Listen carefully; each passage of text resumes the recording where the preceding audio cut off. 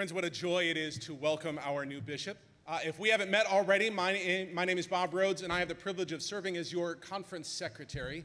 I am a little sad that I'm not hearing ukulele music right now as I speak. So only half the room has seen the videos. Thank you. I have some opening motions, but before we do that, I have a couple of things.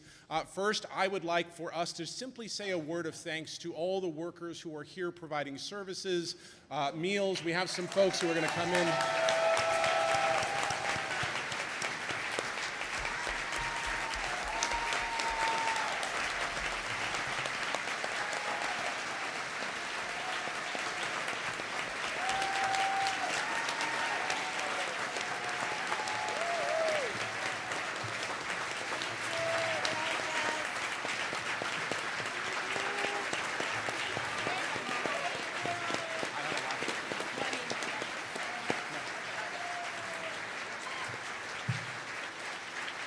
We just want to take a minute to recognize the workers of the Sheraton Gateway, and I want to recognize this annual conference and its leadership for choosing a union hotel. That means it's a powerful observation of faith to choose to invest our resources in sustaining wages and health insurance for families, and I want to thank you. You can thank these workers and all the workers who will be serving us, providing the sacred act of hospitality throughout the weekend by greeting them, thanking them, and grabbing one of these buttons, which we're going to share to show your solidarity and support for them at this time. Thank you so much to those who make our event amazing.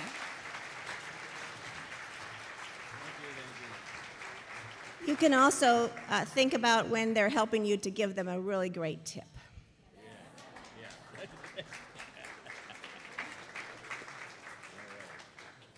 Thank you, friends. We're going to set the mood with a video.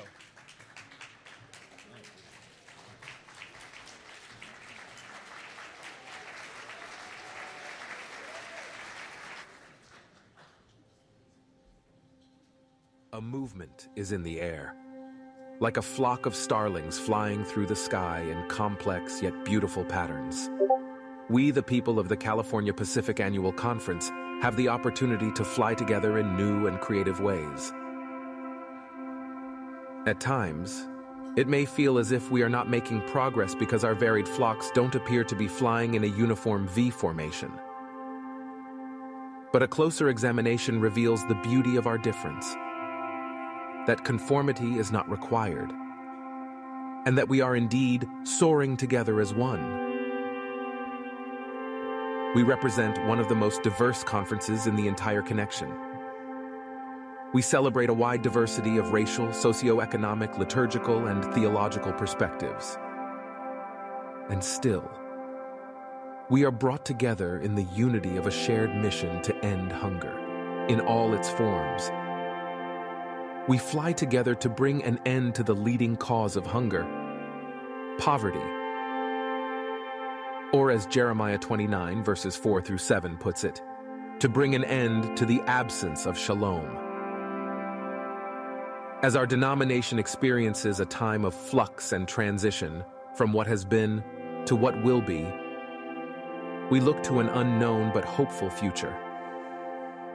At times, it may feel messy and overwhelming.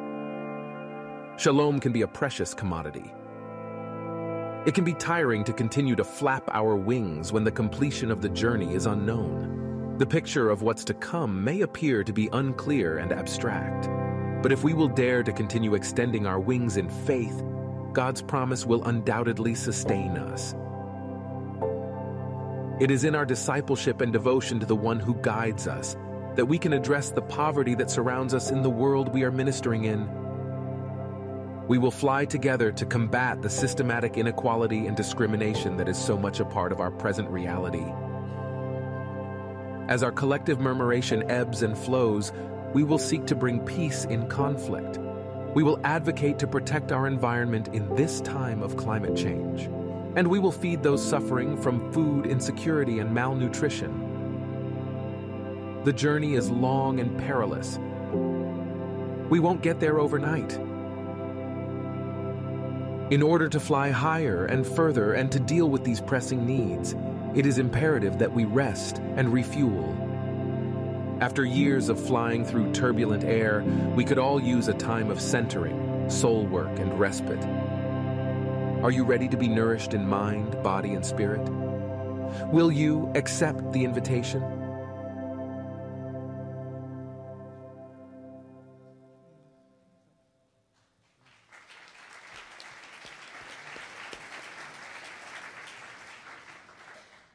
Bishop and members of the annual conference, both members who are here in the room and our friends who are online, it is a privilege to serve you, particularly as we work through the business of the annual conference. We will be doing a number of votes throughout this session, both today, tomorrow, and Saturday, and I want to help you to vote so that then we can approve our opening motions. So I want to remind you that if you are at home, you don't need to worry about the Wi-Fi in this room, but if you are in this room, you will want to join the Marriott Bonvoy Conference. Now, some of us brought multiple devices. If you're a geek like me, you may have too many, and that's okay. We have 1,000 nodes on the Wi-Fi, which should be enough for all of us. And if you have multiple devices, choose to take care so that others might be able to connect as well. Are we agreed? Good. Let's proceed with our first vote, which is just going to be a test vote. As you were reminded in the video that was posted a while back with the ukulele music, that there is a link that was sent to you. It was sent to you on Monday of this week, and that has your voting credentials on it. So if you're going to use a mobile device, an iPad, a tab on a browser, you need to click that link so that you can access your specific and individual voting. If you do this on multiple devices, that's not going to work well because you can only vote once, and that's part of our voting integrity. So that's the thing that you need to do. So I would invite you to bring up your voting device. Make sure that you have clicked that link already, and I believe that we have a test question. You want to come on up? Yeah, come on up. Well, let's go. Both? Good morning, Bishop. Good morning, members of the annual conference. My name is Leah Booth, and I'm the legislation chair, and I'm going to help you all vote. So if you have clicked through the link in your emails or entered the appropriate credential in the session and the meeting and your ID, then you will have seen a welcome question, the Lord be with you. And you should have been able to submit that. If you haven't done that yet and you log into the voting, you'll see that. If you've already submitted, then the screen will say your answer is successfully saved. So I'm going to stop that question. It's okay if you didn't get to respond. And I'm going to broadcast our first practice vote. When we vote, I will do my best, or Matt McPhee back there will do our best to get the question to your devices in advance of the bishop opening the vote. So you'll have the question on your screen for a little bit, and then the bishop will open the vote. She'll say something like, "Please vote now," or "You may vote now." So when she says that, "Please vote now," we'll start the timer, and that's when you'll be able to vote. If you don't see a submit button on your screen, try scrolling up, or try refreshing your screen, or even try logging out and logging in again. The timers are short so that we can move our business along, but you should have the opportunity to vote. So votes are coming in.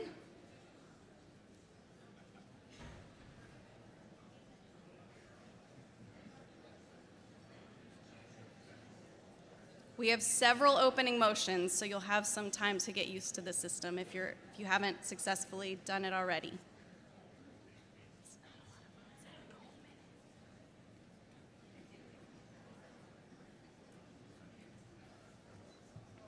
Just a few more seconds. Pick your poison.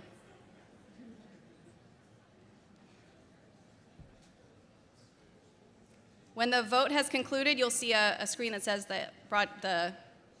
oops, that's my fault.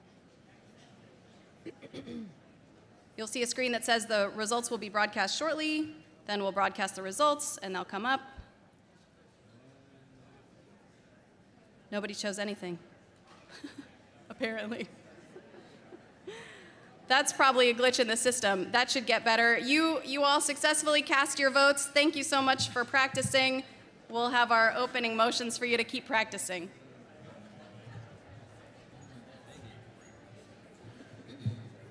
There may be some who have some questions or have some trouble connecting.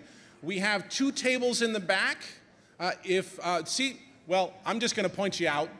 The Reverend Juan Sakya is able to help out. We've got some other folks about the room who can help you out, so let someone know if you're having some trouble. But I'd like to move us into our business with our opening motions. I have 5 opening motions. The first is, Bishop, I move to set the bar of the 39th annual session of the California Pacific Conference to be members of the conference as specified by the discipline and the rules of the conference, as well as lay members of the Board of Ordained Ministry, the bishop's secretary, and such other persons as specified by the bishop and approved by the conference, authenticated and connected through the Zoom webinar and or vPoll platforms, present in our broadcast location and or present in the grand ballroom of the Sheraton Gateway Hotel, Los Angeles, the staff and technical crew, and the registrar and others designated by the registrar shall ensure that these participants are among those named in those first 2 sections. So, Bishop, I make this motion.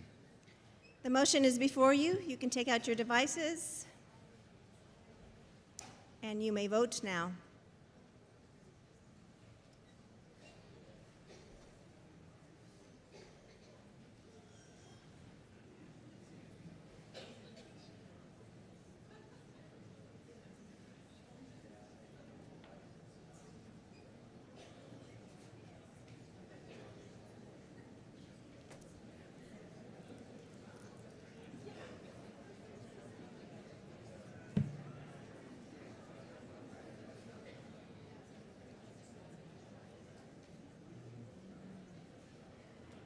You have approved.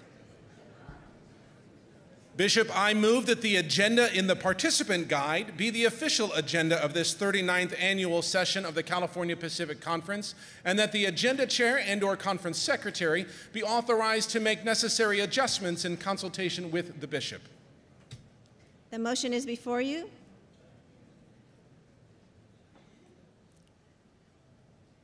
You can go ahead and vote.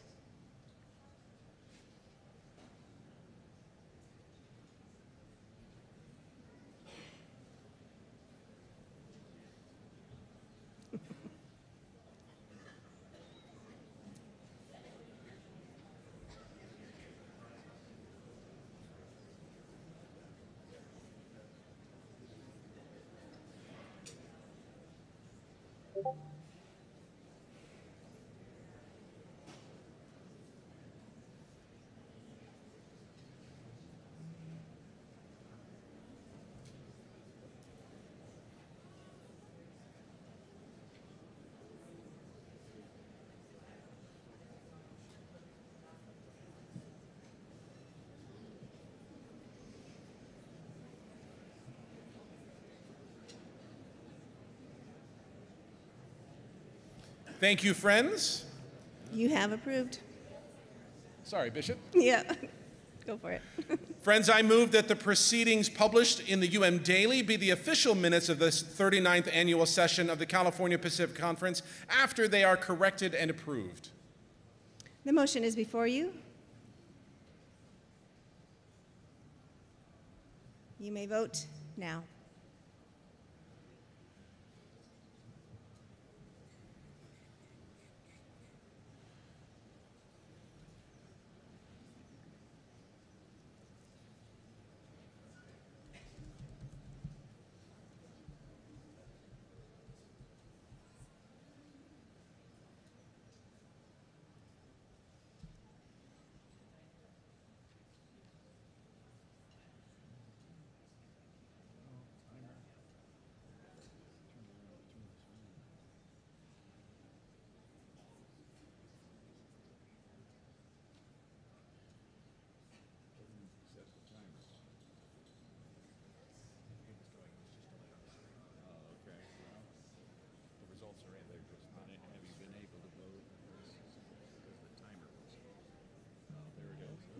You have approved.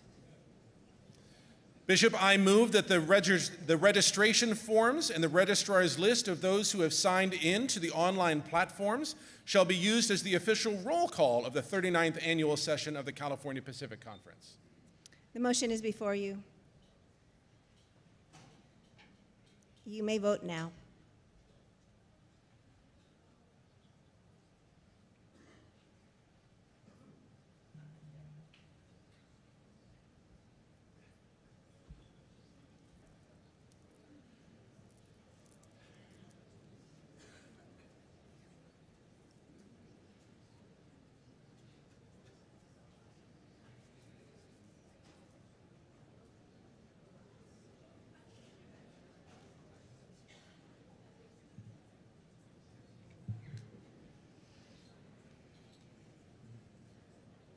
You have approved.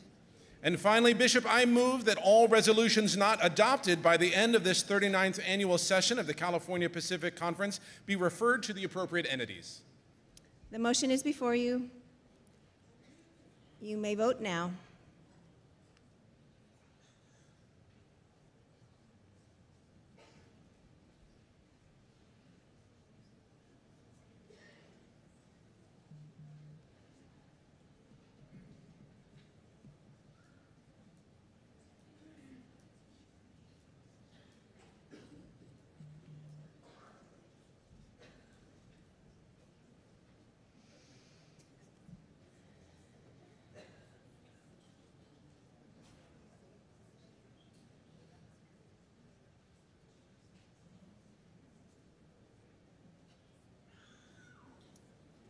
And you have approved. Thank you, friends, for beginning this good work. Thank you, Bob.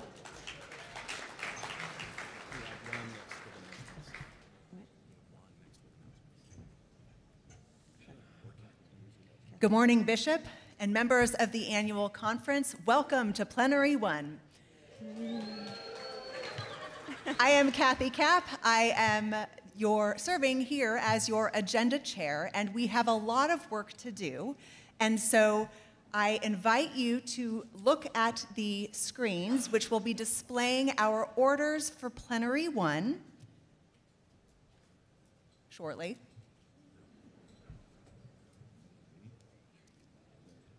There are 2 slides with our work for this morning. And I invite you to be in a spirit of openness and flexibility as we work through this and move things around. But Bishop, I move the orders for the day. Do we have to vote on that? Yes. All right. The motion is before you. You can take out your devices. And you may vote now.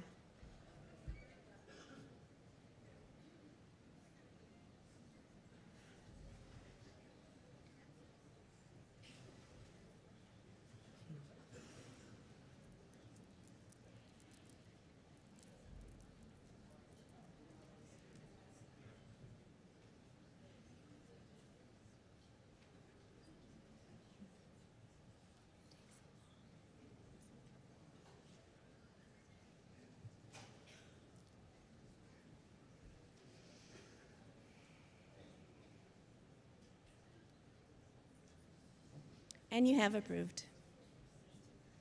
Thank you so much, Katie. And now we have announcements from Juan Suk.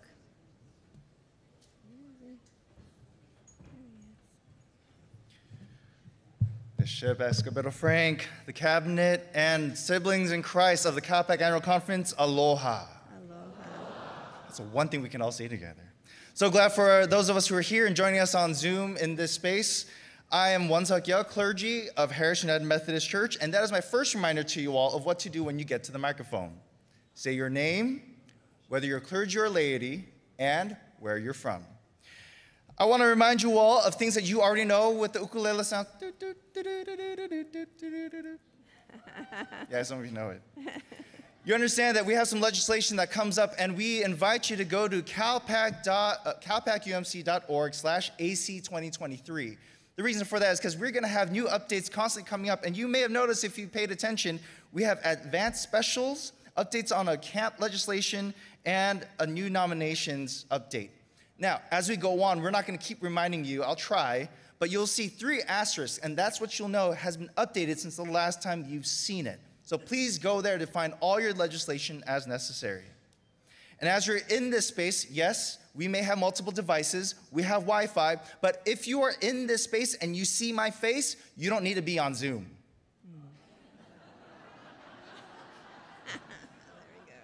I see you, I stand in the back. If you're here, you don't need to be on Zoom, but for those of you on Zoom, if you have any questions and problems, you know you can go to the Q&A for the moderators to help you there. But for everyone else here, if you need some help, I will now be visible. I'll be in the back corner for you all if you have questions. But along with Wi-Fi, what we're noticing is that already I'm hearing some rumblings about I couldn't vote or something's not working. I see it says the question will be broadcasted shortly, but you don't see anything.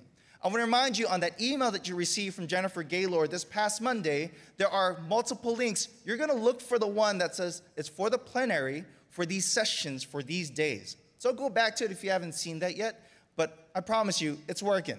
If you're having some problems, again, you can come to me in the back. This has been requested of you all, of those of you who are joining us for meals in the California Ballroom. Please do not go outside this door. I know some of you want to just get a free meal, but we want to do this in justice, and we also want to do it in lines. So if you could, if you're lining up for any of the meals in the California Ballroom, please exit out the side doors and proceed in a line across the glass wall over there, all right? We can do that, because we know how to walk in lines. All right, sounds good. We're doing great.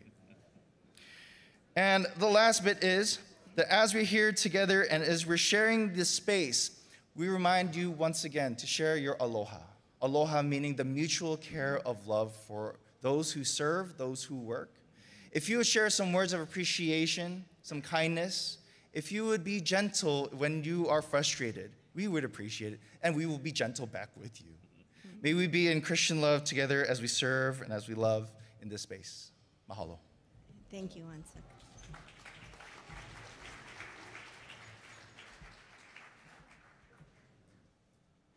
Bishop and friends, I have one additional announcement, and then we will move forward with our orders of the day. That brief announcement is that Resolution 23-01 has been withdrawn by those who submitted it, so it will not fall on the agenda.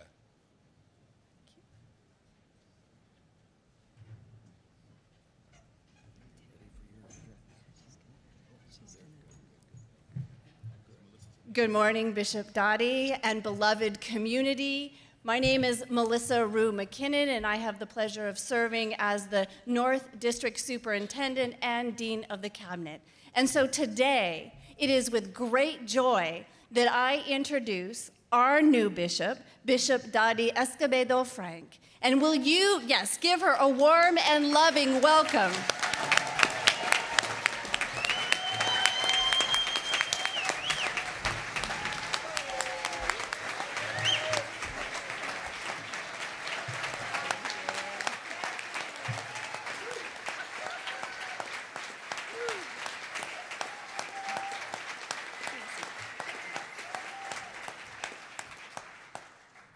Don't make me cry before I start. Thank you, thank you. I've always loved birds. I watched my grandma raise parakeets when I was young. She raised them because she lived alone as her friends, and she would talk to them and say, "Pretty bird, pretty bird." And the birds would answer her with a high musical note. I always thought, even though they were just singing back to her, I always thought they were saying, "Pretty bird, pretty grandma." My sister, isn't she cute? Yes. Look at those glasses. My sister has an affinity for birds, and when she was young, she'd go out into the field and sit down on the grass and talk to the birds and hold her arms out until the birds would come and land on her arms or be close to her on the ground. Recently, I asked her about that, and I said, what were you doing, and how did that happen for you? She says, "I don't know, I just go out there when nobody else is around. I like birds. They like me." I know that in Patagonia, Arizona, which is a tiny town in the southern desert, people come from all over the world to bird watch there. If you go there, the background to your day will be the differing sounds in the air that are birds' songs. And I grew up near there, about 18 miles south of Patagonia, and there in Nogales, I heard the backdrop of songs, bird songs, all of my life. I can still identify some of the birds by their sound, the types of birds by their sound. And so when I saw the image for our annual conference was murmuration, the sound and movement of starlings flying together, this picture that we have here, well, I was instantly captivated. When starlings fly together, they paint a picture of swirling art in the sky, much like the kaleidoscope that we used as toys of our childhood. They make a sound like a murmur, or I might say like a loud whisper of movement. If you listen to the sound and watch the movement, you'll be mesmerized by the beauty and the hum of God's creation. At the end of the day, these starlings who fly together, when they're done flying the skies, they fly together to land on the land on a safe place to rest and prepare for their next day. The story of murmuration is a story of taking periods of rest. We like the visual of them being in the sky and doing their sky art, but if you follow what they're doing at the end of the day, you'll see them all land together and rest. This speaks to me today in the period where we are talking about nourishment and nourishing our souls. There was a period in my life many years ago when I needed a rest from what was happening in my community, my church community. We started to feed some people who were living on the streets, and the crowd grew, and some of the people, neighbors nearby, didn't like what we were doing, and so there was a cease and desist order that came to my church from the city of Phoenix, and then it hit the news, and one day my DS called me and said, "You're on the news." And I said, "I'm not on." I was in the airport. "I'm not on the news. I'm here. I haven't talked to anybody." She said, "No, your story, the story of your church feeding those who are on the street, it's on the news," and it went viral around the world, and we received feedback from all over the world about what we were doing in this church. I have a hope for you that you never have a story that goes viral, because though it sounds wonderful, it's not. When you go viral, you also have people who send you hate mail and who tell you all the things that are wrong with you, things that have nothing to do with what you're doing in the community. I had people call me racist names and question why I could be doing what I was doing because I'm not male, and so it became hurtful. And everywhere I went, the cameras would follow me, the news cameras, and after a while of this going viral, when I didn't know how to handle this big event that was happening around me, my soul just got tired. You can fight and struggle and do the right thing, but in the end, we all need a rest, and I needed a rest. I asked for a rest from my cabinet, and I was denied a couple of times, and then the third time, which was a year or so later, maybe 2, I was given a rest. And my mom asked me, "Dottie, what are you going to do with your rest?" I was going to take 6 weeks away, and she said, "What are you going to do?" I said, "I'm going to San Diego because there's an ocean there, and I'm going to sit and I'm going to read and just not talk to anybody." And she says, "You're going to talk to me, right?" "Of course, Mama." And so I found a one-room studio in San Diego right on the beach or near the beach. I slept in, I walked on the ocean, I read when I could, And Jim visited me on weekends for 6 weeks. So my pattern was just that. Though this rest was 1.5 to 2 years too late, my soul was struggling deeply because it had taken so long for me to get to this place of needing and receiving the rest I needed to recover. My soul, I was hoping, would someday want to be in the world again. But at this moment, I just wanted to be alone. And so I sat there and saw the ocean, watched the seagulls, felt the sand, noticed the quiet, and loved the lack of responsibility for a minute, enjoyed the fish tacos, and bit by bit, my body and my soul was restored. There's a story in our scriptures about Elijah. Elijah is running from King Ahab, and he runs to hide in the Wadi Cherith, which is the dry riverbed. And God provides water from the wadi, and the ravens come to him and feed him, give him bread and meat every morning and every night. And then eventually the water, the little bit of water that's in the wadi, dries up, and there's no more water in the land because there's a drought. And so Elijah leaves and goes and finds the starving widow of Zarephath. He finds her and her son. And while he is there, food is provided for them. The second part of this story is that Elijah, after he has been fed, he runs away again, this time from King Ahab's wife, Jezebel, who has threatened his life. And he runs away to the wilderness of Beersheba and sits alone under the broom tree. And he asks God a question. He asks God, won't you just let me die? Elijah runs away to the wilderness of Beersheba and sits alone under that broom tree, asking God to die, and just pours his soul out. And I know some of you have heard that question before. Perhaps some of you have asked that question before. I know as a pastor, there have been many times where people who are suffering because of illness or are elderly in age and they've lost so many people before them, they've said to me, Pastor, it's my turn. Why won't God just take me? So Elijah says to God, it's enough now. God, take my life, for I am no better than my ancestors, the people who have gone before me.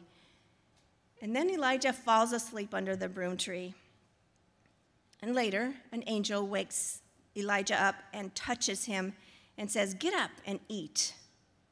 And there at his head was a cake baked on hot stones. Now, you might not understand that here in this kind of country, but in the desert, you can bake a cake on a hot stone in the summertime. Just let me tell you. You can cook an egg, you can cook a lot of things outside. So there he wakes up, and there's a cake and some water. Wouldn't you like God to bake you a cake? I mean, how would that make you feel that God made me a cake? And then he laid down again, went to sleep, and then an angel woke him up the second time and tells him to eat and drink. And then he was sent to the cave on Mount Horeb, and God says to him, what are you doing here, Elijah?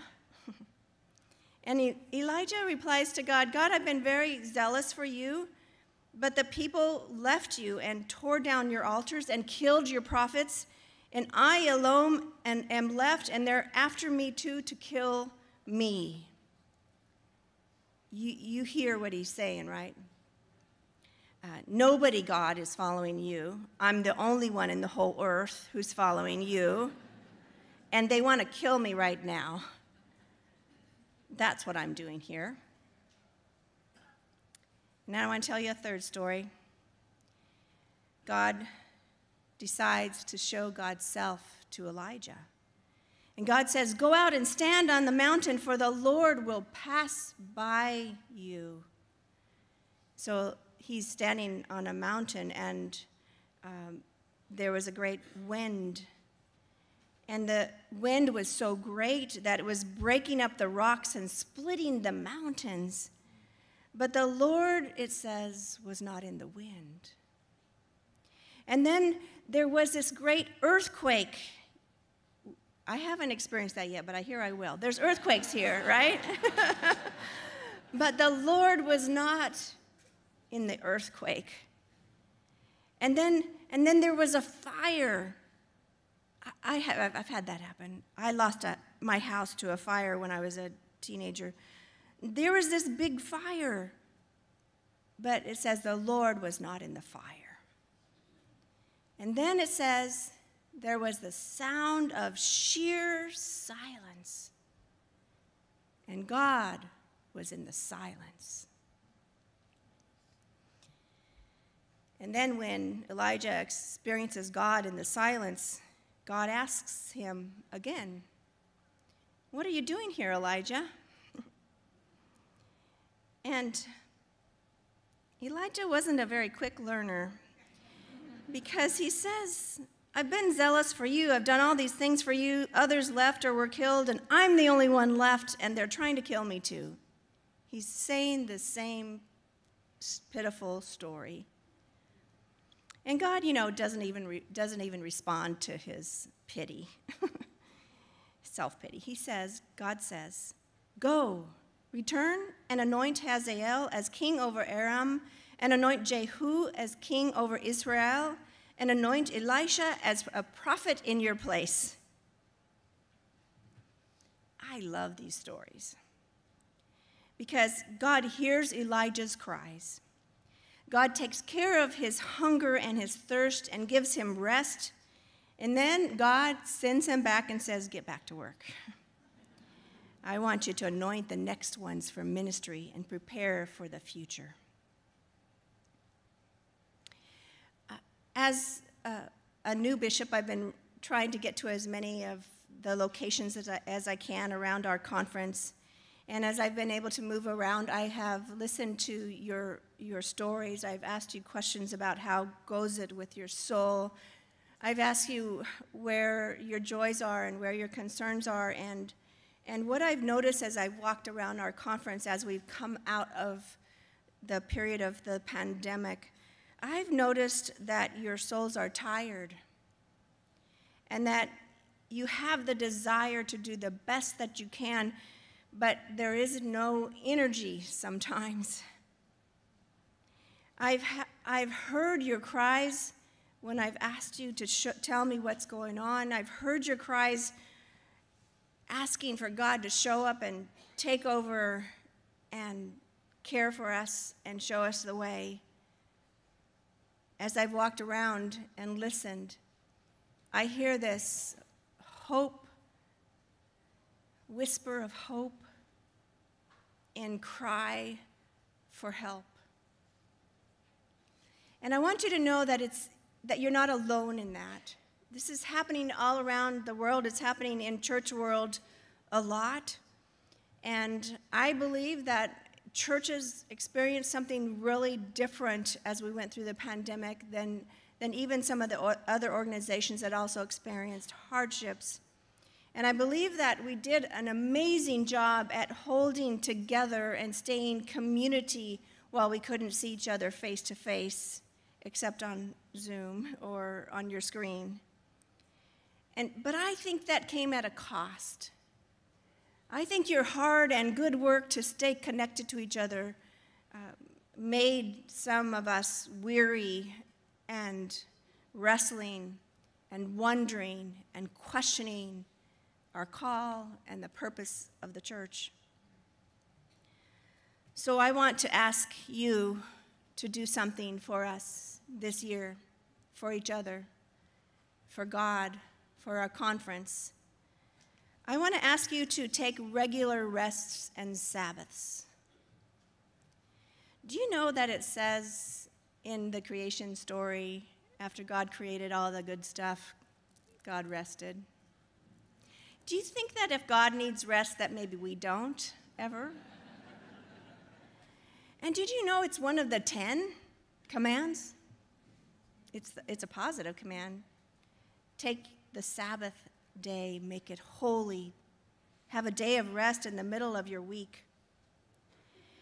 And do you know that Jesus, when he was walking the lands of the holy territories, he rested frequently. If you check out the phrase, let us go to the other side. The other side is the other side of the lake. And that was to get away from the crowds of people so that he and the disciples could rest. So I would like us to consider rest as not only a gift, but a necessity in order for us to be the people that God has called us to be in this moment of time in the world. And so I would like for you to take a Sabbath every week. Now, I got to tell you, the pastors among us, I can say this because I'm one, we're the worst at this. We are. Your Sunday when you're with people is not your Sabbath, just in case you didn't figure that out yet. And when you take a Sabbath, you need to not be available and have somebody else to be called for emergencies.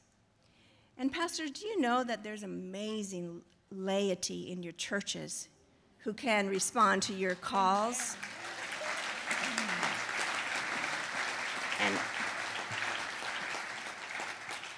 And I'll talk to you more about our laity sometime, but they are a gift. You are a gift to the church, one that we have not recognized well or utilized well, and we need to ask you for your forgiveness. But I also want to say the same thing to laity. If you are one of those persons, and you might be just because you're here, who go to every meeting in your church, and your family never knows when you'll be home because you're at that church meeting again, you need a rest too. You need to recycle yourself and off the committees and make sure that other people get a chance and that to lead and that you get a chance to refresh. And so however it works for you in your life, find a day to rest. And at this particular time, because of the cries that I've heard from our clergy, I would like to request, to ask, to beg of you. I'm not demanding, but I am begging. Please, at this moment, talk to your district superintendent and get an extra 1 to 3 months off so that you can restore your soul, so that you can be ready for the church that needs you today. Please do that first.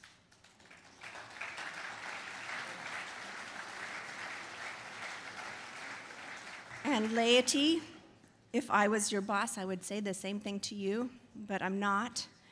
But find a way to get some extra rest during this period of time so that you too can be the strength of our churches.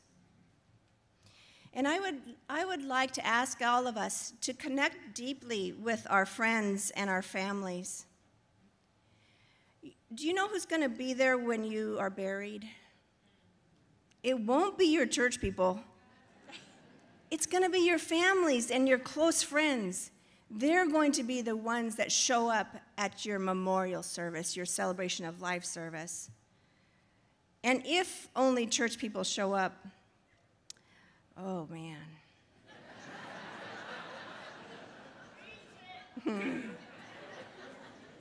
Do you know your family needs you? Needs you. They need you so they can breathe. They need you so they can know they're loved. They need you because they need to connect, and you're the trustworthy one they connect with. So don't forget them. They were a call before you were called to the ministry. So stay connected to your family and your friends. And I want to ask you to find something outside of church to enjoy. Do you know there's a whole world out there?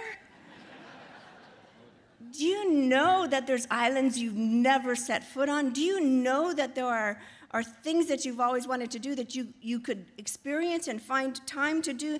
Do you know that there's somebody who needs to meet you, but you haven't met yet because you haven't made yourself available as you walk around the town? Do you know there's somebody at the grocery store who you see on a regular basis, and that person this day may need to know that you are their friend because you show up every week?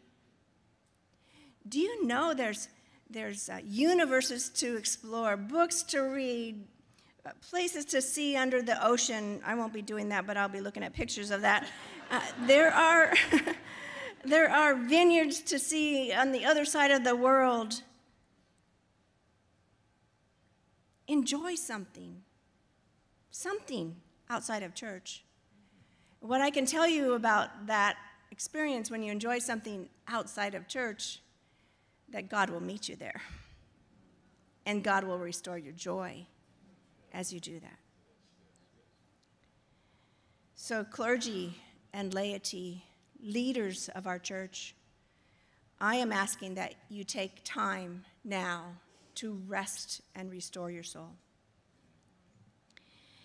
And I'm also asking for us to begin our journey together, addressing one of the things I've heard, which is a lack of trust and a need for transparency in our conference. You know, when we get tired, or when we have gone through a group of struggles or difficulties, we start to question everything, and we question trust, who we trust. And we need to start this era in the United Methodist Church with a basic sense of trust. I want to tell you that trust is earned. Don't just throw it away to anybody. Let it be earned between you and someone else. Know that we will earn our trust together. Know that trust is risky. You're going to take some small risks and sometimes fall on your face and forgive yourself and others and get up and try it again. Trust is risky. And I want you to try to take big risks with God and ask God the questions that you can barely say out loud, because trusting God is not risky. It is the faithful and sure thing for us to do. So I want us to build a conference built on trust, and I know everybody wants that, but I want us to actually really try to do that. And so let us begin to build our conference on trust with transparency. I want us to have financial transparency. You'll hear more about that later in the conference.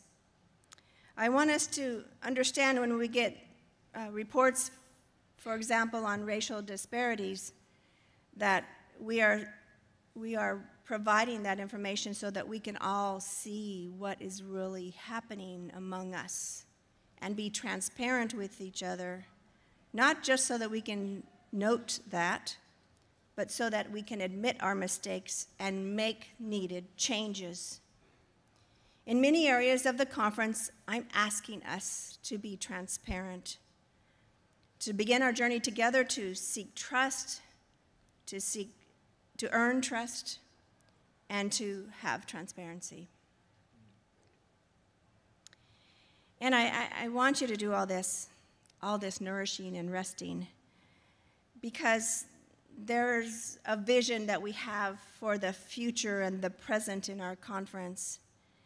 And there's a vision for discipleship and for evangelism and for new starts and for new ways of being church and for finding out where God is in the world today and going there. We have a vision to let ourselves be reformed by God, by God's grace.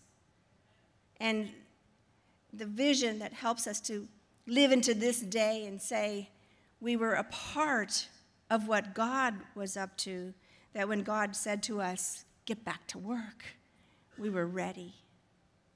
So we must rest and nourish ourselves so that when we see the people who are hungry and thirsty literally living on our streets and beaches and freeways, we will be able to respond. So that when we see that there are well-fed and well-hydrated people who are spiritually hungry and thirsty, we will be there for them.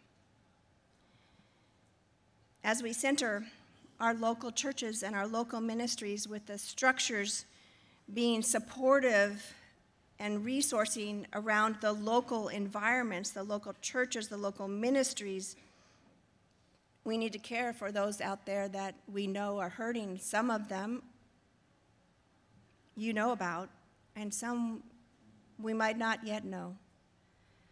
But let's start with those migrants who are hungry and thirsty and get dropped off in our town and need a welcoming heart. Let's start with black men and their families who hunger and thirst for a chance at safety and life. Let's start with LGBTQ folks who are hungry and thirsty for acceptance and beloved community. Let's start with our divided country who is hungry and thirsty for beloved community where all are respected and where we can talk to each other.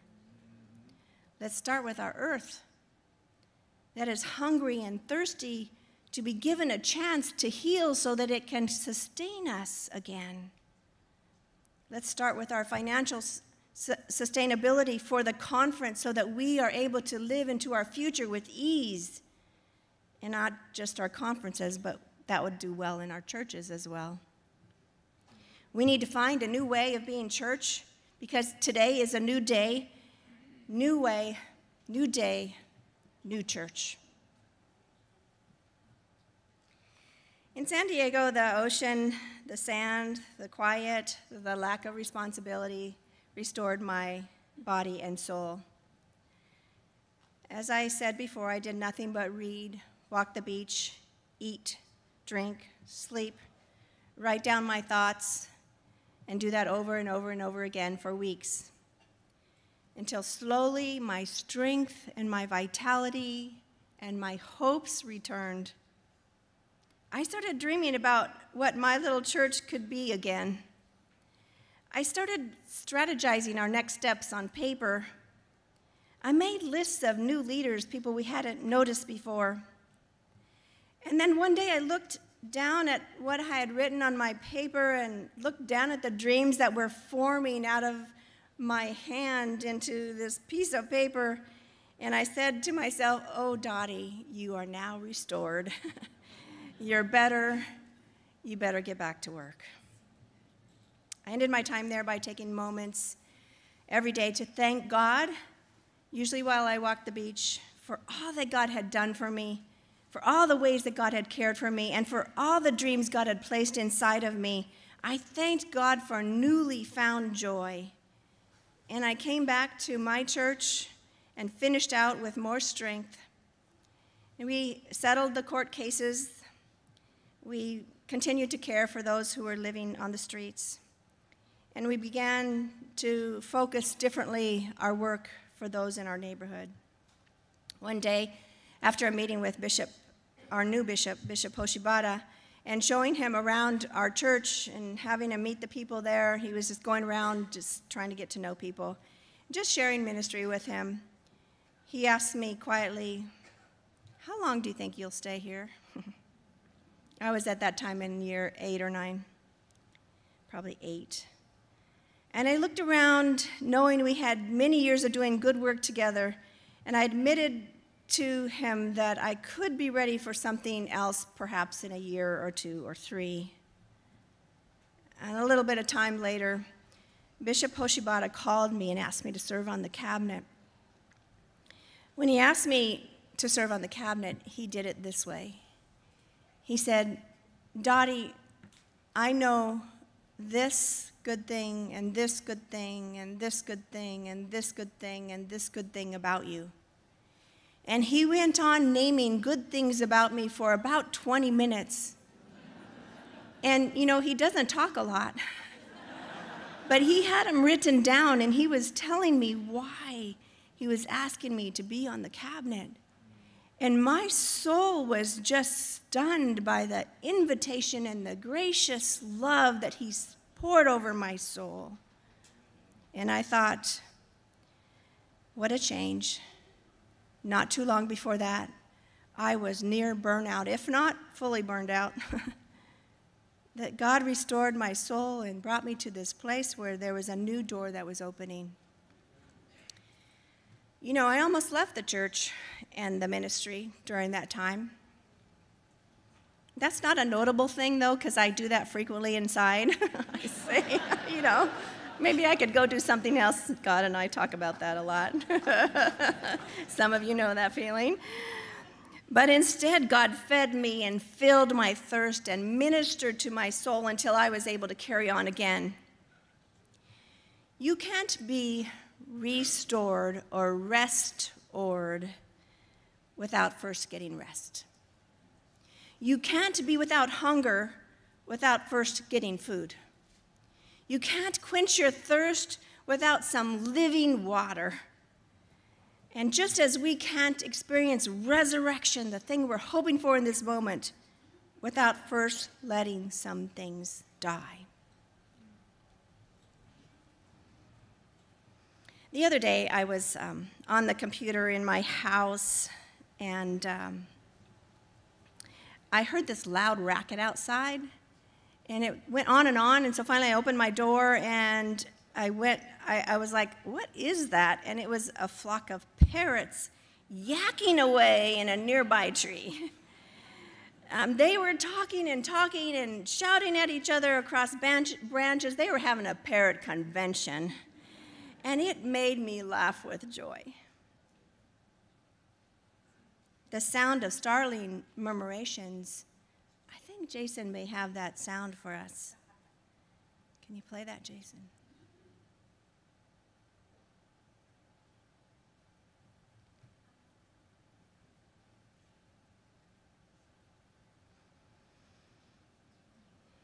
It's a quieter sound. It's a steady sound. It's a steady sound of birds' wings flapping. It's a sound like a strong wind, maybe like the Holy Spirit, moving across the earth in free form until quietly they land on the earth to rest. The sound of flocks of parrots was a sound like being yelled at by birds as if they were saying, hey, we got to say something right now. Hurry up and rest up and get yourself restored because God is about to do a new thing. Or maybe they were shouting, hurry up and get well nourished because next year, soon and very soon, we're going to move on to flourished. Amen.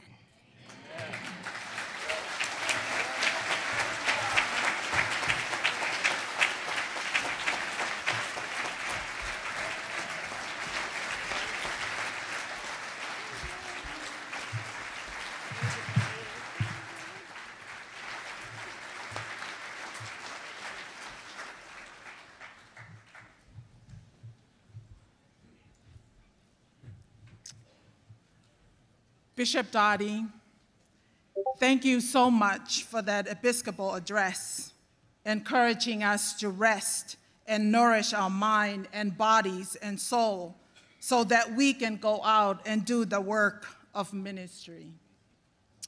And since this is your first annual conference here at CalPAC as our Episcopal leader, I would like to once again welcome you and say how happy we are to be in ministry with you. Thank you.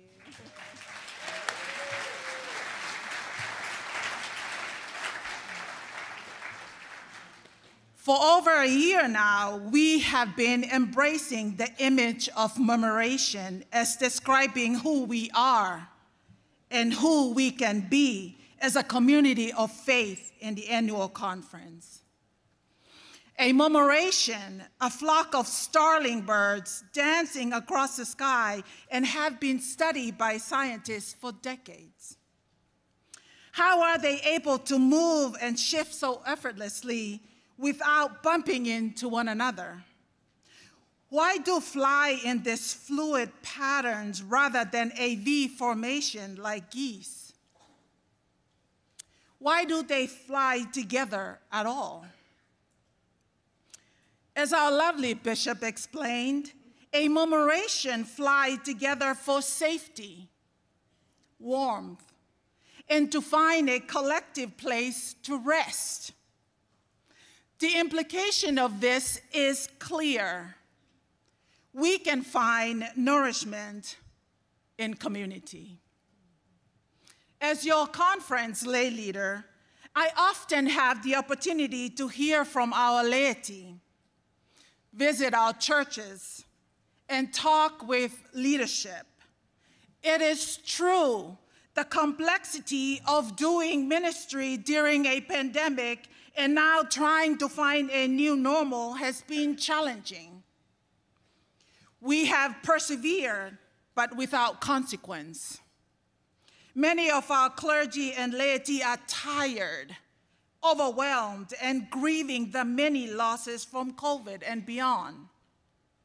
But I believe that we can come together to make the commitment and to find the resources, support one another, to heal together, and to envision a ministry beyond our present circumstances. We can find nourishment in community.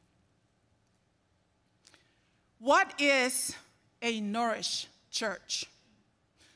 What does a Nourish church look like? How does it function? What does it value? Here are a few of my thoughts inspired by Bishop Dottie's Episcopal address. Our conference and its leaders become nourished through intentional and collective efforts that prioritize spiritual growth, fostering community, and developing a deep, deep connection with God. The story of Elijah illustrates that. The challenges Elijah faced helped him to grow in his faith and to connect with God. And God never left Elijah alone. He sent ravens, angels, earthquake, windstorms, and fire. God nourished Elijah, and I know God will nourish us.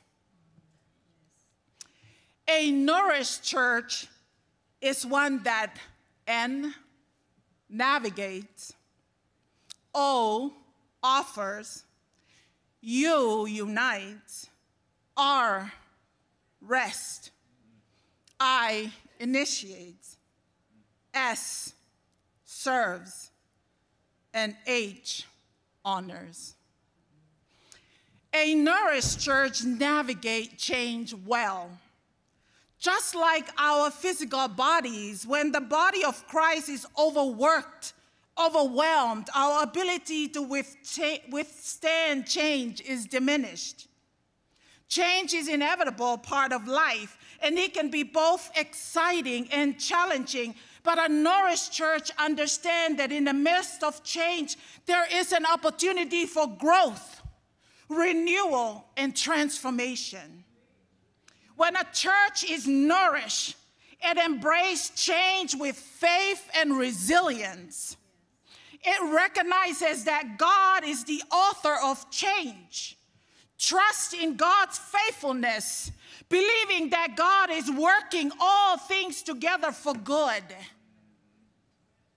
As we navigate change, it is essential that we remain open, collaborative, and honest, and I believe that God will bless us with a renewed stamina, deepened faith, and greater opportunity to lead transformational ministry.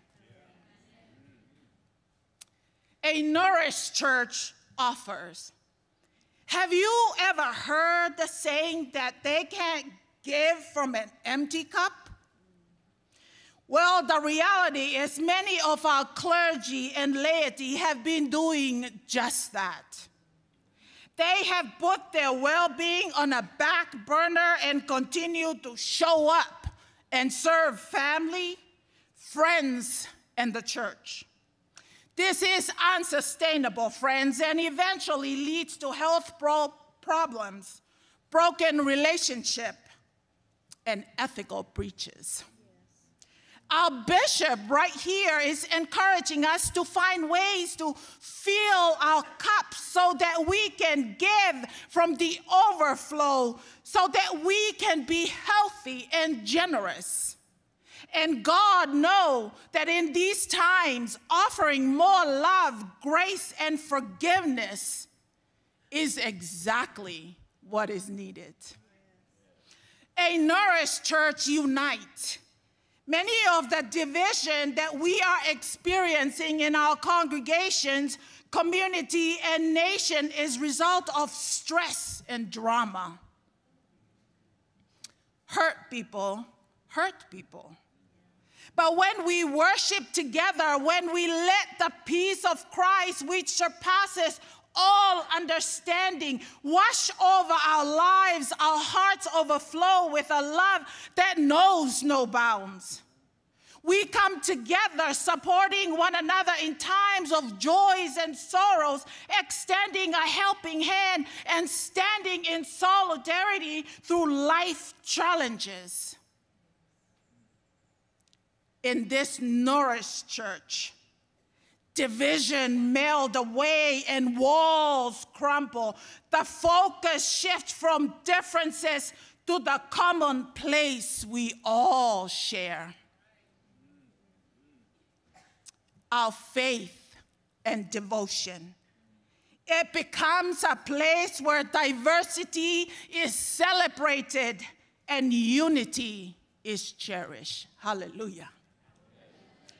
A Nourish church takes the time it needs to rest. In our fast-paced world where busyness and constant activity are the norm, rest has become a rare and precious commodity. However, in the heart of a church, rest is not just a physical act. It is a spiritual practice that nourishes and rejuvenates the soul. A Nourish church recognizes the importance of rest, not just for the individuals, but for the entire community. It understands the rest is not a sign of weakness, but a source of strength. It is a moment of rest that we find the space to connect with God. This is an area where clergy and laity can work together. Congregation can support their pastor in taking time off to care for their well-being, but it also means clergy and laity working in partnership, sharing the load and not depending on the same few people to do all the work of the church. When a church embraces rest, it becomes a sanctuary where weary soul finds solace, where burdens are laid down, and where hearts find healing. In the restful embrace of a Nourish church, lives are transformed and hope is renewed. A Nourish church initiates the transformation that we all know are needed. We all know that we cannot do ministry the way we always done it. Maintaining the status quo is unsustainable and undermines our mission to make disciples of Jesus Christ. With all of the pressures of the day, it can be easy to become passive observers, waiting for someone else to step forward and make a difference. But a Nourish church understands that we are called to be ambassadors of God's love in the world and to make the necessary change to strengthen our witness, our ministry, and our life together. A nourished church is not satisfied with simply maintaining that status quo. It recognizes it has been entrusted with a message of hope, love, and transformation. It is not enough to simply gather within the walls of our congregation. We must take the initiative to go beyond our comfort zone, to engage with a community and with the world, to listen to the stories of others, share in their joys and sorrows, and walk alongside them on their journey. Let us be a nourished church that initiates change rather than simply waiting for change to come. Let us be bold in our actions, persistent in our pursuit of justice, and unwavering in our commitment to make a difference. A nourished church serves. A nourished church stands apart by embracing the call to serve others. When a church is nourished, it becomes the hands and feet of Christ in a world, exemplifying humility, reaching out to the marginalized, the forgotten, and the broken, offering a listening ear, a shoulder to lean on, and a practical support. Serving others become the heartbeat of a nourished church. What would it look like in our conference, in every congregation, if we created an environment where everyone is welcome, valued, and seen? In the Gospel, Matthew 20:28 reminds us that Jesus did not come to be served, but to serve and to give his life for the liberations of many. What if we show up like Jesus, not looking to impose our will on others or win a vote, but to serve for the highest good of all?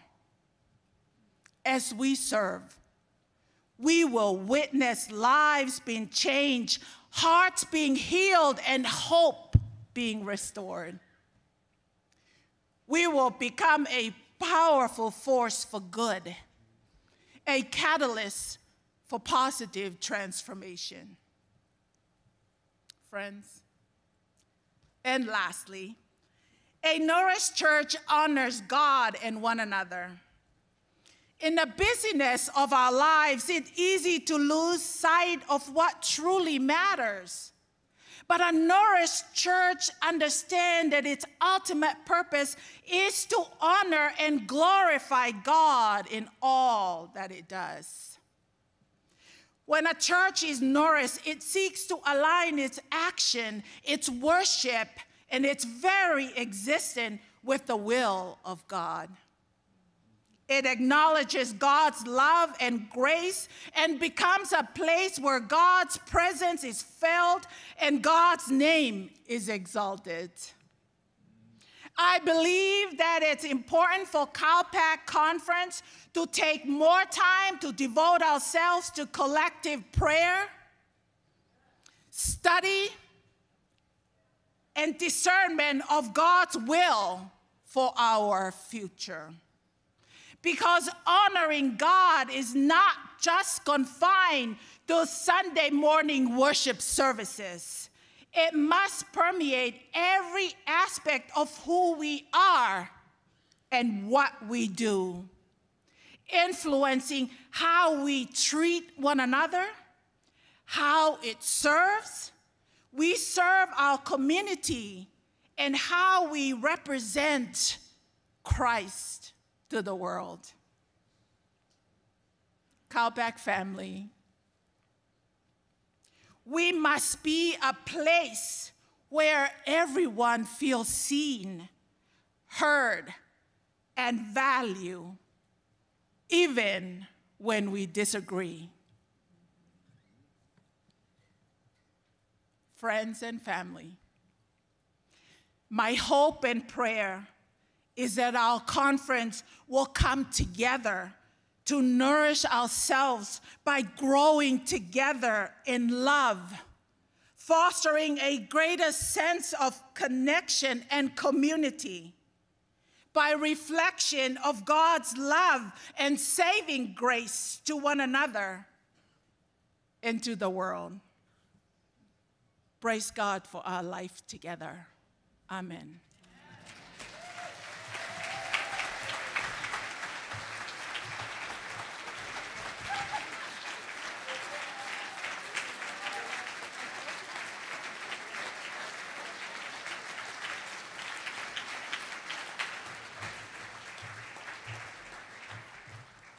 So in case you didn't think laity could preach.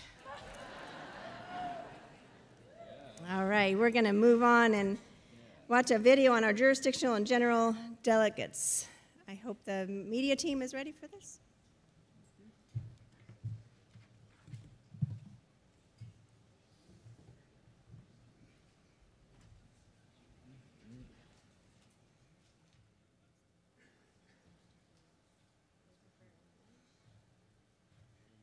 Aloha, beloved community, Bishop Dottie, and our CalPAC Annual Conference. I'm Reverend Allison Mark, originally second elected clergy delegate for the much-delayed General Conference 2020, but now filling the very large shoes of Bishop Cedric Bridgeforth, who has been elected as Episcopal leader of the Greater Northwest Episcopal area. Due to this change in leadership, I now serve as the first elected clergy and the head of the delegation. Let me introduce you to my dear friend and partner in leadership, Mona Lisa. Maloi Lele. My name is Mona Lisa Tuitahi, and I'm the first elected lay delegate. Delayed General Conference 2020 is now scheduled for April 23rd to May 3rd, 2024 at Charlotte, North Carolina. Though the dates have changed several times in the last 4 years, as well as the location, the theme, "And know that I am God," based on an excerpt from Psalm 46, has not changed and continues to proclaim that though the denomination is going through troubled water, God is still God. The last several years has not been easy for any of us, but as a delegation, we received the time as a gift that allowed us to develop and mold a cohesive body that was instrumental in leading and doing the hard work of, among other things, electing Episcopal leadership at the Western Jurisdiction meeting last November. It was a sacred honor to discern God's will and to offer to the denomination for such a time as this, Bishop Carlo Rapanute, our very own Bishop Cedric Bridgeforth, and our new resident bishop, Bishop Dottie Escobedo Frank. As you can see, Episcopal elections, resignation, changes in status, and other life changes in the last 4 years have altered the delegation's makeup. Currently, the general delegates, in addition to Allison and myself, are Reverend Sandy Allwine, Mark Stevenson, Reverend Molly Vetter, and Melimaka. The reserves are Joanne Fukumoto, Rachel Gibson, Reverend Tom Choi, and Reverend John Farley. Delayed General Conference 2020 will not be an ordinary legislative session and will be pivotal in determining the next iteration of the United Methodist Church in the world. While there are multiple proposals to split the denomination after decades of debate over LGBTQ inclusion, separation is already happening. Legislation will include efforts such as the Christmas Covenant to restructure the global denomination so that its different geographic regions will each have greater autonomy and stand on equal footing. As a delayed General Conference, all petitions submitted for 2020 General Conference are still valid for consideration in 2024, with a new window for submission of petition that will open until September 6, 2023. As we look to General Conference and beyond, it is critical that the delegation continue to maintain the cohesive body that we have built in the last several years. Now, the purpose of our maintaining the structure of both general and jurisdictional conference delegates is that we maintain a cohesive body that works together and represents the diverse voices of our annual conference. As you can see, these are your clergy and lay elected delegates.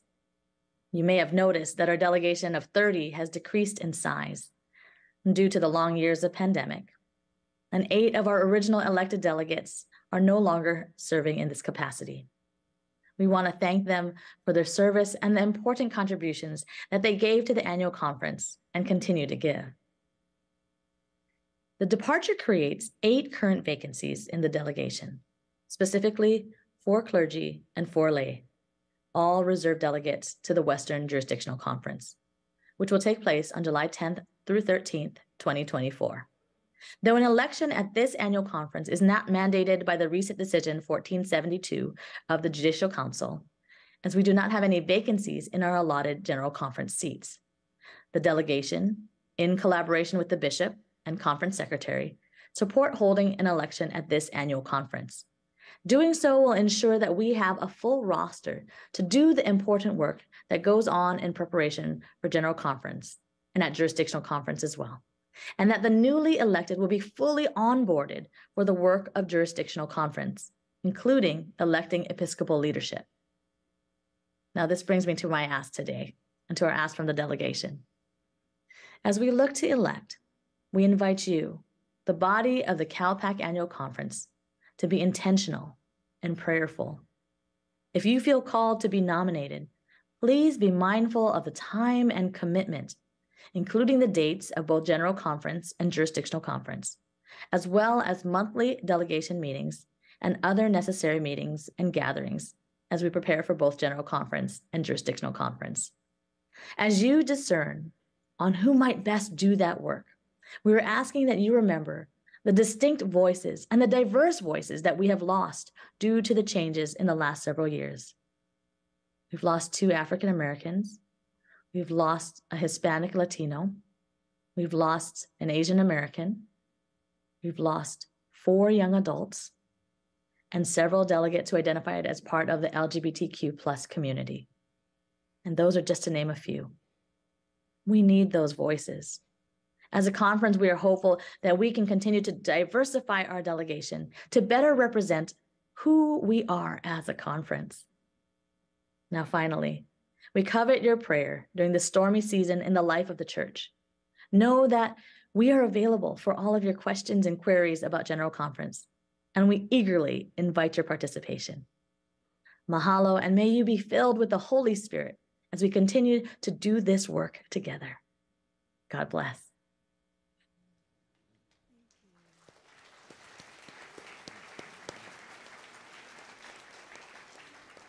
Thank you for that video. We will be coming back to discuss that later on, but I appreciate all the work from all the delegation and the ways that you have carried us forward in the Greater United Methodist Church. We have a prayer request from Reverend Rachel Tabuteau from Santa Clarita United Methodist Church. Wanda McNeil, who is a lay member from Santa Clarita, received a breast cancer diagnosis recently and cannot attend today because she is getting her MRI and her PT scans. And she has requested prayers for healing.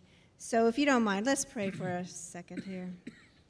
Oh God, Wanda has come to you asking for healing and health and wholeness. And because she is one of ours, she comes to her community asking that we support her in our prayers. So God, we lift her to you. We ask that you would do the amazing things that you created our bodies to do, which is to heal itself, to work with the doctors, to be restored back to health. So bring that to her and surround her with a loving community that walks this journey with her, and may her praise be spread throughout our world. In Jesus we pray, amen. We're going to have a prayer for lunch, and so I'm going to ask Tima Finau to come forward. After the prayer for lunch, we're going to have a short moment talking about mission service opportunity, and then we'll be able to go to lunch. So this is Tima Finau. She is our very own Global Mission Fellow, and has been, go ahead. Thank you. She has been serving these past 2 years in Tampa, Florida as a youth and children's ministry coordinator at a nonprofit called Metropolitan Ministries. Welcome. We're glad you're here. Thank you, Bishop, and thank you, Annual CalPAC Conference, for having me. Even though I'm in Florida, these are still my roots. So please hear these words as I say a prayer so we can enjoy our lunch. Thank you, Heavenly Father, for being with each and every individual within this room and having travel mercy so that we can get here safely, and those joining us through Zoom. As we enter this time of nourishment, allow us to use this time of fellowship to rest and connect with one another so that we are better equipped to serve one another through your guidance and strength. Feed us mind, body, and soul so that we may use that energy to speak, listen, and make the necessary changes as we continue our day and the rest of the week. We know that all those things that we are doing here is to glorify your name, and we use that to carry us throughout the whole week. In your name we pray, amen. Amen. All right. So if Denise Barnes can please come forward. She's going to help us with a mission activity. And then lunch will be at noon, and you will be returning here at 2 after your long, drawn-out, enjoyable lunch. Good morning, everybody. Let's do something, shall we? So a quick update, first of all. Last night we were able to find places for 9 of the people that were deposited at Union Station. They're all in San Diego, thanks to Christ Ministry Center, who stepped up and took all 9.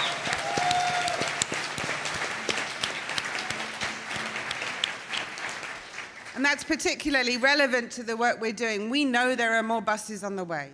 We know there are more people. We have to step up and do more. We've got a system and it's working. So I just want you to just listen to me for a few minutes as I share a story with you. Imagine, if you will, that you live in Ghana. You live in one of the poorest parts of that country, a country which is politically unstable, has some pretty heinous laws, where there is much violence and human bodies are not considered sacred.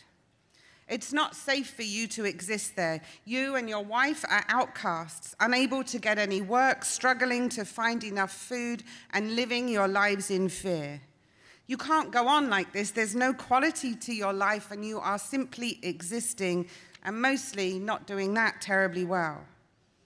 And then you've just found out that you're expecting a baby. You cannot bear the thought of raising a child there in that country where you are, and you need to do everything you can for the sake of that baby.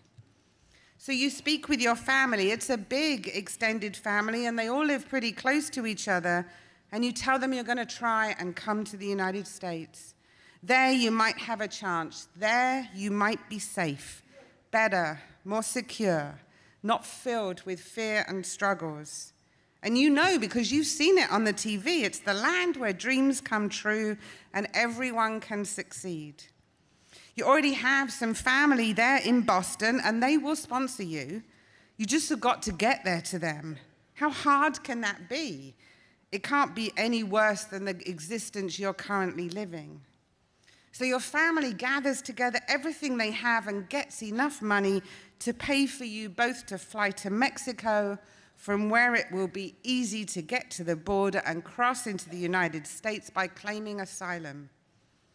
So you get to Mexico and you make your way to the border and you see thousands of other people who have had the same idea as you. And you have to wait here. There's a new system being implemented and you cannot cross the border until you have an appointment made through an app on your phone. You use the last of your money to pay for some internet access on your phone, and you get yourself an appointment. But that appointment is 3 months away. You have no money left, nowhere to live, no shelter. You don't know anyone and are struggling to understand because the language is so different. Someone helps you and takes you to a shelter. There you and your wife, who is by now 5 months pregnant and needs to rest, are given beds in a dormitory where you will share a bathroom with all of the others who are also staying there waiting for their appointments. There's very limited access to any health care. Maternity clinics are impossible to find, but you have somewhere to sleep, some food, and some shelter. Finally, the day of your appointment arrives. You get up early because you have to be there at 7 a.m. When you get there, you find that everybody's appointment that day is set for 7 a.m. You wait and wait. You have water, but no food and no money. At 11 o'clock, you're called for your appointment, and it takes over 90 minutes for you to be processed, but you're granted asylum. Praise God and hallelujah. You have to wait until around 4 p.m. for everyone to have had their appointments, and still with only water to drink and no food. Your wife is getting uncomfortable. She's growing, and she's 32 weeks pregnant and pretty uncomfortable most of the time, and it's hot. When you're escorted through the border and get to the other side, there are people there waiting to greet you. You're promised free accommodation, free food, and transportation to where you need to be. So you gratefully get in their van with them. They take you to a hotel, and it's there that you discover this is not all that it seems to be. You can sleep in the bed, but you're not allowed to use the air conditioning. You get one meal a day. And then when these helpers find out that you have no money and have to get to Boston, you're told they can't help you. You have 48 hours to sort yourselves out, and after that, you are turned out onto the streets. How can this be here in this land of plenty where all can succeed and live their dream? Luckily, you've taken a card from another organization which was also there when you came through the border. You call them and they come to your rescue. They put you up in a hotel, get you plenty of food, and within 36 hours you are at the airport boarding a flight to Boston, a flight which a new organization has got the funding for you, and they've even given you some extra money to pay for food along the way. This, my friends, is based on a true story. The organization which finally was able to come to their aid was Calexico United Methodist Church through the work of Pastor Baldwin.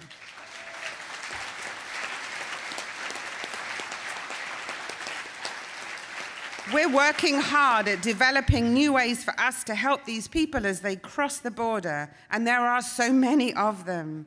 San Diego is in a state of emergency because of the sheer volume of people who are coming through. And we need your help, and you've already stood up so much. All of the collections during this annual conference are going to help support our border work. But there are many other ways in which you can help, and one of them is by writing cards of welcome for these people who have just arrived on our shores. There are resources here to help you write those cards, and the ushers are going to come forward and hand them out to you. So just take a few minutes. Think about what you would like to say. What words of welcome and hope can you offer people whose journey is still far from over? In addition, we're working with an organization named Border Compassion, which works with some of the shelters in Mexicali, and were the ones who came up with the $700 needed to get the flights for the couple from Ghana to make it to Boston. Border Compassion, among other things, provides days of celebration and joy for those who are marking time in shelters in Mexicali as they wait for their appointments. I recently went down with them to a Mother's Day celebration, and I know that some of them would love to be able to have some of these cards as they help people come through too.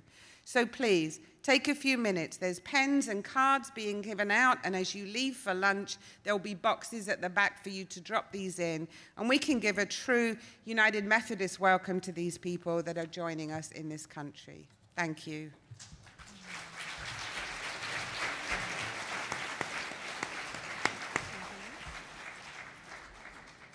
All right. Have fun writing your cards. Say something sweet and nice and welcoming. And yes, and Bob's going to make an announcement for us before we go. I like that.